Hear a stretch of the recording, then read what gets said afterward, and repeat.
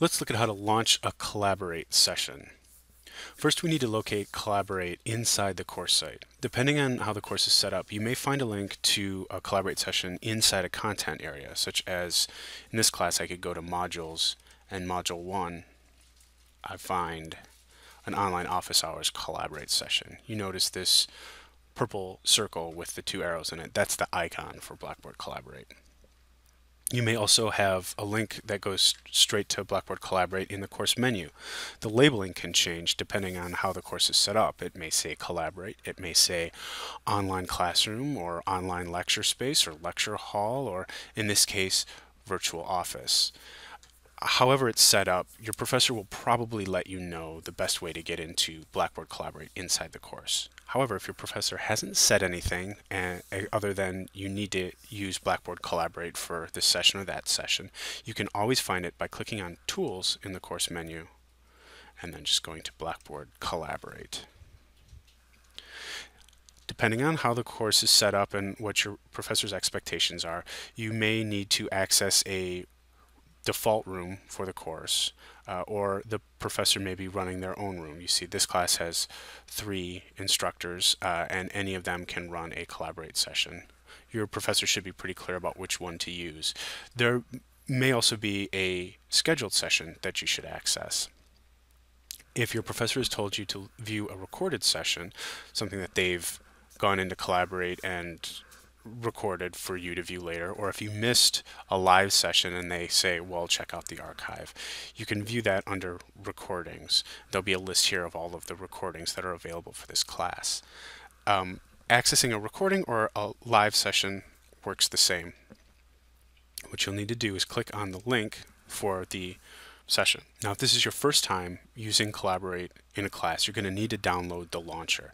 You see here it says, if you cannot open the .colab file, download the Blackboard Collaborate launcher. So I'll click this link, and it pops this window, get the launcher. So I download the launcher. And then I want to choose to save file. I've already done that actually, so I'm going to hit cancel here. I've already downloaded the file. Depending on your browser, how you view the downloaded file, how you access the downloaded file is gonna vary. In Firefox, you have a downloaded files button here that I can click and then hit this open containing folder button to open the folder that the file was saved to. In Internet Explorer, for example, at the bottom there is an orange bar or a yellow goldenrod bar that has open, save, view folder buttons on it. The other thing to do is to just be careful when you're downloading the file. You'll always prompt you, where do you want to save this? Just pay attention to where you're saving, and then you can just use the file browser on your computer to locate the file.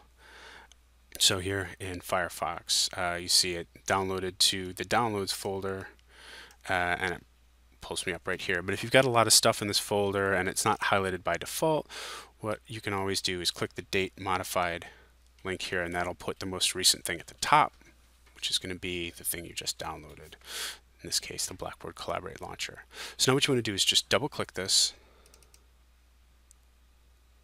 and then we'll just run through a couple steps to install the launcher. Just say next and install. It takes a couple minutes to run through its processes.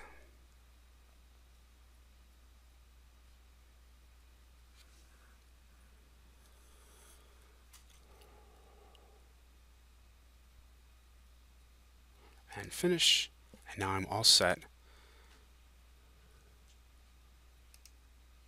and I can join room. Now when you click join room, you'll likely get some version of this opening meeting.collab window. For this, we recommend open the file. We have found some browsers don't give you the option. They automatically start saving the file. If your browser automatically starts saving the file, let it save the file. It's super small. It'll be saved very, very quickly, and then just open that file after it's been saved. Here you see Collaborate is loading up. And here we have Blackboard Collaborate ready to use. If you have any questions, please don't hesitate to contact the Instructional Design Studio or leave a comment on this post. Thank you.